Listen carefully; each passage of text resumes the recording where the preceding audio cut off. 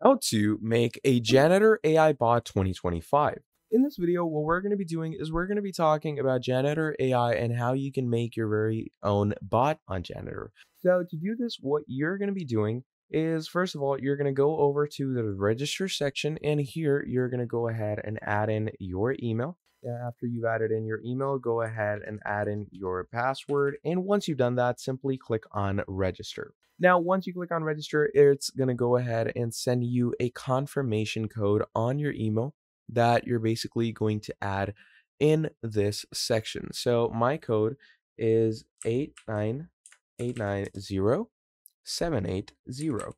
So once we've added that, simply click on submit. And once we've done that, it's going to log us in successfully. So what you're going to do is you're basically going to start adding information that it's going to ask you to add. So I'm simply going to go ahead and do that.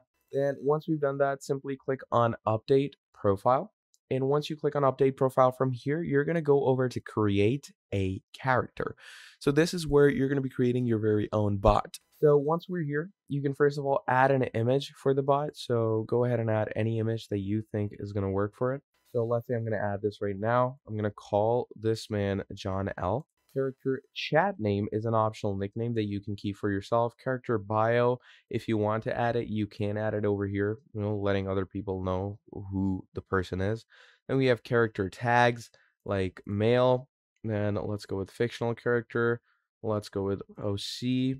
Then we're going to go with game. And we can also go with non-human.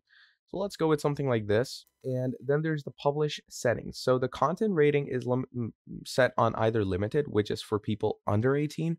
And then we have 18, which is limitless. Okay. So once that is done, you're going to describe the character's persona. So let's go ahead and add the persona for the Janitor AI basics. So you can go ahead and tell them that person is rude, angsty, annoying. Okay. You can write something like that. Then you can add in scenarios. So outline the context and setting. Then you have initial message. Hey man, why are you?